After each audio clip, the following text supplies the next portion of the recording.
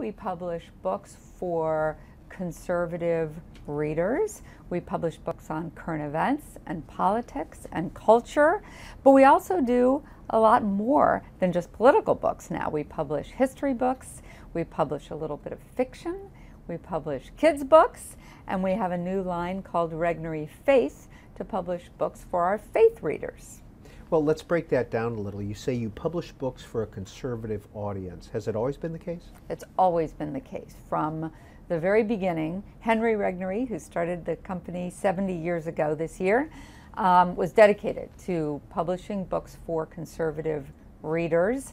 And at the time, and for a long time, he was one of the only, if not the only, book publisher who was friendly to conservative authors and conservative ideas.